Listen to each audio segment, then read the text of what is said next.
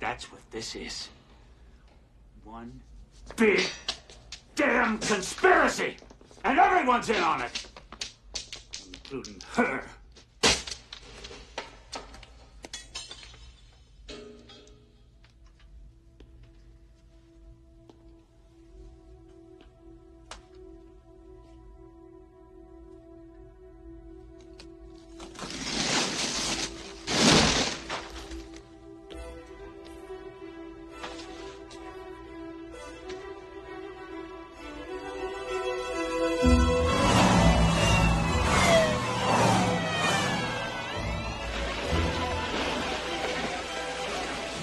In 1966, Andy Dufresne escaped from Shawshank prison.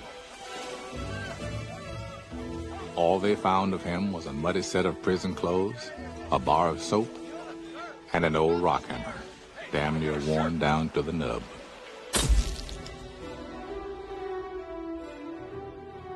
I remember thinking it would take a man 600 years to tunnel through the wall with it. Old Andy did it in less than 20.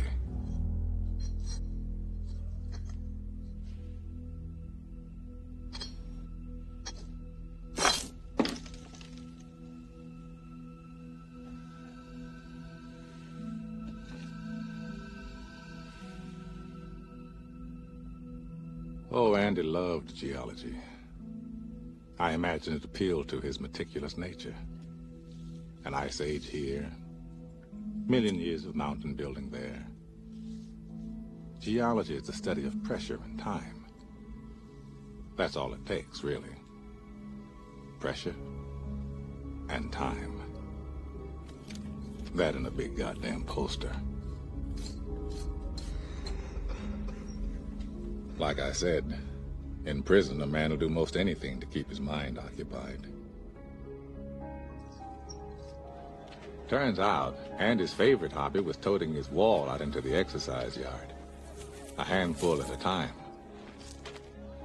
I guess after Tommy was killed, Andy decided he'd been here just about long enough.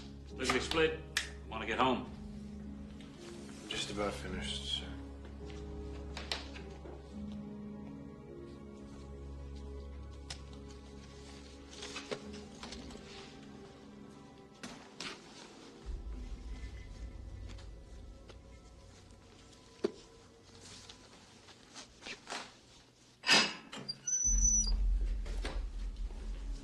Three deposits tonight.